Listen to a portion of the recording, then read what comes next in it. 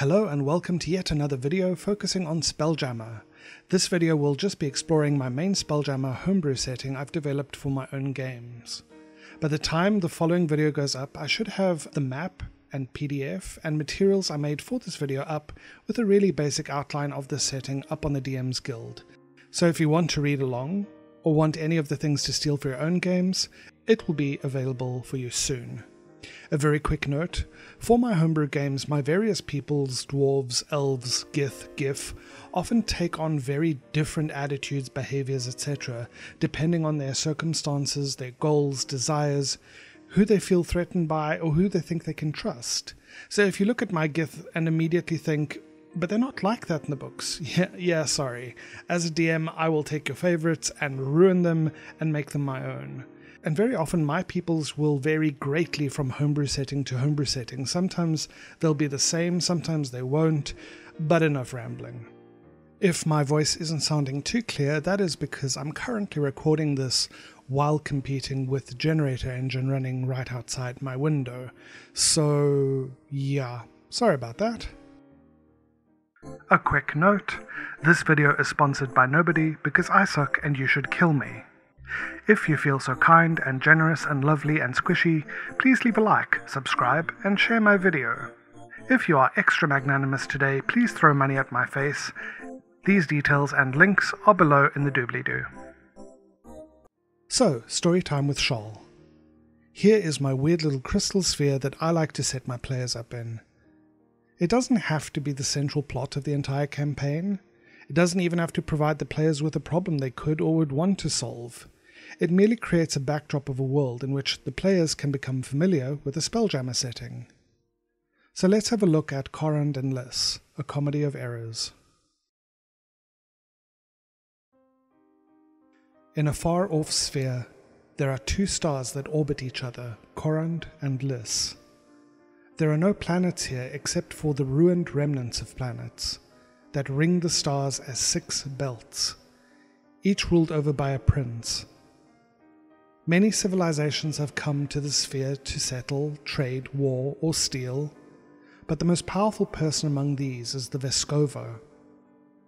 Their identity is not known, but their word is final, and no prince or pirate has dared to challenge the Vescovo. Why the Vescovo has so much power is unknown except to the princes, who have not disclosed their knowledge. A sphere-wide battle broke out for the great jewel of power known as the Codex. It contained knowledge and power that would allow its wielder not only the ability to rule over Corund and Lyss, but over many other spheres as well, so the Codex was brought to the Vescovo by the 6 princes. The first prince was Nisilla, the Elven prince, of the first belt known as Vonomir. Her belt was made of asteroids burnt and molten due to their proximity to the stars. The second prince was Estel, the Gith prince, of the second belt known as Dust. His belt was a windy cyclone that housed very few enclaves, and it is very dangerous for any travelers to pass through. Most vessels sail far above and below the storm.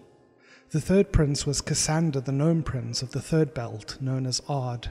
His belt is a verdant ring of rock and root and plant, where the vast majority of the sphere's population lives. The fourth prince was Julian the Gif, prince of the fourth belt known as Borson. His belt is a rocky and metal and mineral-filled series of mines and forges. The fifth prince was Elsabet the human prince of the fifth belt known as Dovassus. Her belt is a ring of water, on which a few islands and moats of floating earth can be found. There are many pirates here, and many believe Elsabet is not only their prince, but their queen, and possibly a vampire as well. The sixth prince was Naplan the Claw, the dragon prince of the sixth belt known as Talon. Naplan and his crew of lawful good dragonborn soldiers are the law of the sphere, and they patrol to keep the peace and fight pirates and do whatever the Vescovo orders them to do. The Vescovo's palace and cathedral, the Mithril Halls, float on a rock that orbits erratically around the sphere in a pattern that seems to repeat every 12 years. It is to this place where the princes brought the Codex. The Vescovo spent a week in contemplation and prayer over which belt should be given the Codex. As he gathered the princes before thousands of adoring spectators at the end of that week, he pronounced, "My children, I have come to a decision that the people who should be given the codex are the Gith." And as soon as the words are spoken, a shot rings out. The Vescovo dies, dropping the codex onto the ground where it breaks in two. The Vescovo's body disappears. Panic erupts as people begin to shout and flee and fight. Estel, the Gith Prince of Dust, and Julian, the Gith Prince of Borson, both believing that they were the chosen of the Vescovo, lunge towards the codex, each grabbing half. In the tumult, they manage to escape the mithril halls with their respective pieces of the codex. A great war breaks out as the Gith and the Gif both demand that each relinquish their respective halves of the codex, as each half is useless without the other. 10 years pass, and the sphere settles into a disquiet cold war as Naplin the Claw tries to keep the peace as best he can. It is believed that Nasilla of Vonimir provides aid to both sides of the conflict, waiting to see what the outcome of the war will be, having ambitions of her own. Karsander of Ard desperately fights to keep the peace between his neighbouring belts, waging their cold war, with him stuck between them. Elsabet has managed to corral all the sphere's pirates together under her banner, and her belt is thriving most of all. The players find themselves stranded on a beach island on Vonimir, 10 years after the breaking of the Codex. A wrecked Spelljammer is dashed upon the rocks, just seaward of where they awoke. A distant ship flying a red sail is spotted travelling towards them over the edge of the belt. What will they do next? If you've made it this far, thank you for listening to my story. I hope you enjoyed it, and if nothing else, it sparked some creative inspiration in you.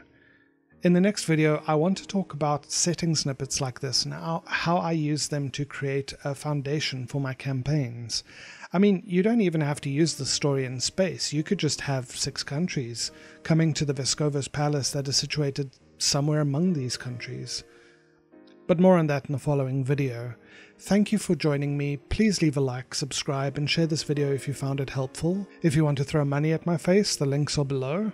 You folks have a wonderful day or night wherever you are, and take care of one another.